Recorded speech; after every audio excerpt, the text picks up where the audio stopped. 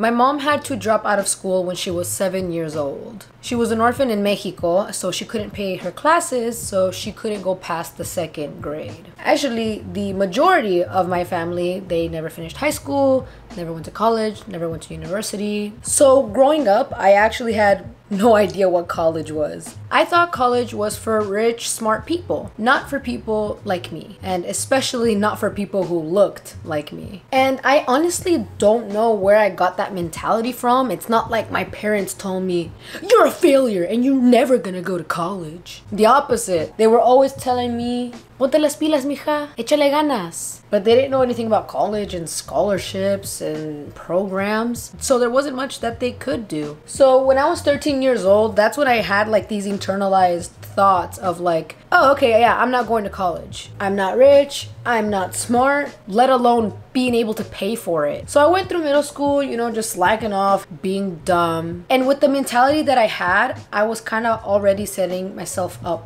for failure. This mentality also carried on into high school. And then boys came into the mix and substances came into the mix. And surprise, surprise, my self-esteem got worse. I did not have good grades at all. Like, I wasn't failing my classes, but I wasn't trying. I guess now that I think about it, I didn't want to embarrass myself. Like, I didn't want to give 100% just for it not to be enough and to feel even more like a failure. In total, there was like maybe like 20 Mexicans in the entire school. So we all kind of just like hung out together in like the corner of the cafeteria. And I kind of felt that same kind of mentality within that group, like, because we all had very similar upbringings, you know, where our parents, they immigrated here for a better future for the children. They also had extremely rough upbringings. So I basically slacked off until junior year. And it wasn't until junior year that I realized, oh my gosh, I am graduating soon. What am I gonna do when I graduate? Where am I gonna work? Am I ever gonna be able to move out? How am I gonna pay bills? But it only took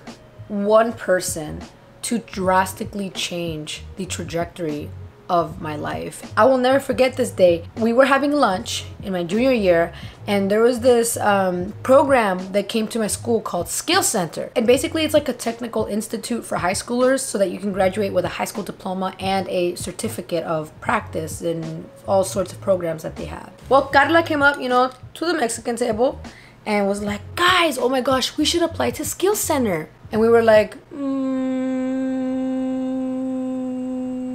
okay. So it was me, Carla, Jennifer, Alexis, Guadalupe, and we all went to the table and we all signed up for Skill Center, which it was really nice having that support, you know, because like I feel like alone I wouldn't have had that boldness to do it by myself. And there's like a bunch of different programs, and my dad told me to do the Applied Medical Science program, which gives classes on medical terminology, anatomy and physiology, biology, and allows you to graduate with your CNA certificate along with your high school diploma. I loved it so much. I found it so fascinating and so interesting that I studied it so hard. I got an A in every single class in that program. My class actually voted me most likely to succeed. I felt like crying when they gave me that because I never felt smart. I never felt capable. And I remember like there were kids that were coming up to me for help, asking me how I study. And I know it seems so little, but for me, it was such a boost of confidence and validation of like, wow, like if I try, I can do well. So I talked to my teacher and I was like, hey, you know what? I really like anatomy and physiology a lot.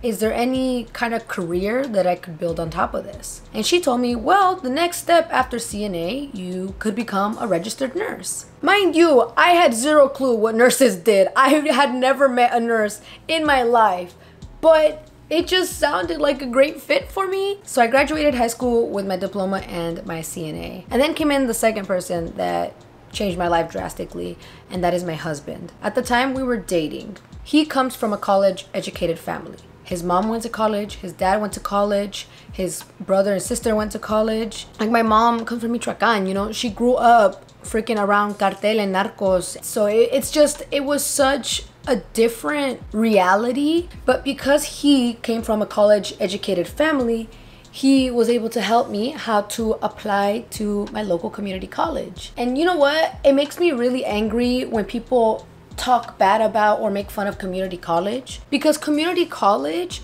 is made for people like me who come from a background with all these statistics stacked against me. Me being a Hispanic female, the statistics clearly show that all the odds are against me. And that is exactly what community college is for, to make higher education accessible to people like me. I find it so disgusting that people think just because they spent more money on a degree at a private school out of state, that it somehow makes them better. So I will never talk down on a community college because it helped change my life. So my husband helped me apply to community college and I started my prerequisites. I got an A in all of my prerequisites. Because of the 4.0 that I held for 2 years and the scholarships that I was able to attain, I was able to pay my way through nursing school. And because of my good grades in nursing school, I was able to get scholarships for my bachelor's degree. So here we are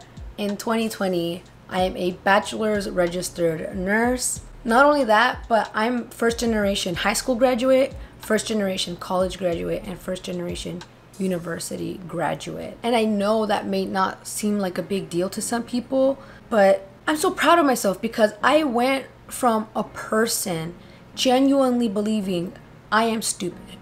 I am too stupid. I do not deserve to go to college. I can never get into college. I'm not good enough. And now I'm a pediatric home health nurse for medically fragile children, and I love my job. I cannot imagine myself not being a nurse. And now I can be that example in my family to help family and friends to pursue higher education, because it's a domino effect. It really does help to uplift the entire family. My little sister, she's in university right now. My cousin, we helped her to get into Running Start. She's in college and high school at the same time. And that is why education is so important. And I really, really do not mean to say that in a way as like, oh, I'm so smart. Oh, look what I did. I wanted to make this video not about me, but to encourage you. If you feel like you're too stupid, you are not good enough, that college is not for you, please don't give up on yourself before you have even tried. If you grew up like me, you know, not knowing anything, not the first thing about college, I recommend that you just go to your local community college, make an appointment with a counselor, and make a plan with them of which classes to take on what career you would like to pursue. And this doesn't just apply to young people. If you are an older adult and you always wanted to go back to school, or even just finish your high school diploma, you can go to finishyourdiploma.org to find free classes near you so that you can finish your high school diploma. Heck, even my mom, she went back to school and I am so proud of her. She had to go through an entire program to get licensed and she did everything in English, which is her second language. And I could not be more proud of my mama. So this is what I'm going to do. If you have any questions at all of anything in relation to college or scholarships, comment down below and I'm gonna try to answer as many questions as I possibly can. Don't give up on yourself before you have given 100% of all your potential. And that's all I wanted to talk about today. Thank you for listening. Thank you for this platform that you've blessed me with. You guys are so amazing and I hope that I was able to help you, and I hope you have a great day. Bye.